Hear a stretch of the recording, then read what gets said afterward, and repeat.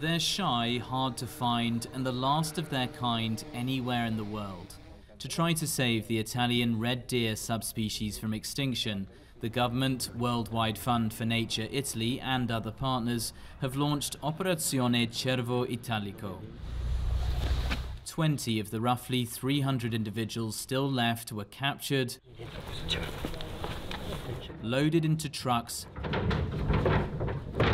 driven more than 600 miles south and released.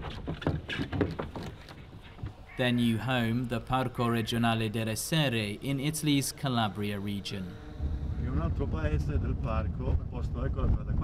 Alfonso Grillo, who runs the park, took us on a tour. Even though the deer aren't native to these parts, he says they're not expected to have a negative impact.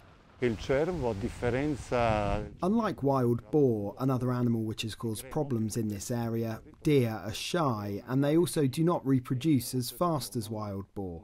We only get one fawn per year for each pair of deer, which means that by settling 20 individuals in this area, we will obviously only double these 20 in 10 years, in 15 years. Avremo ovviamente il raddoppio di questi 20 capi tra 10 anni, tra 15 anni.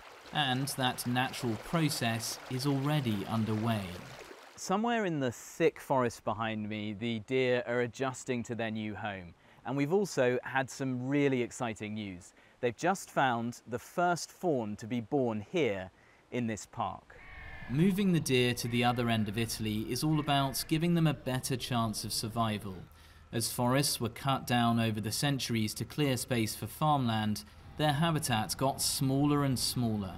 There was one wood that remained untouched in northern Italy, not far from the Pianura Padana, this big place which is now full of agricultural fields.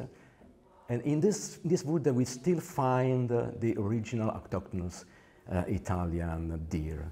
With the population confined to one area, a bad outbreak of disease or wildfires could have wiped out the subspecies completely. Now there's a new group hiding somewhere in this forest and more on their way, their kind inching back from the brink of extinction.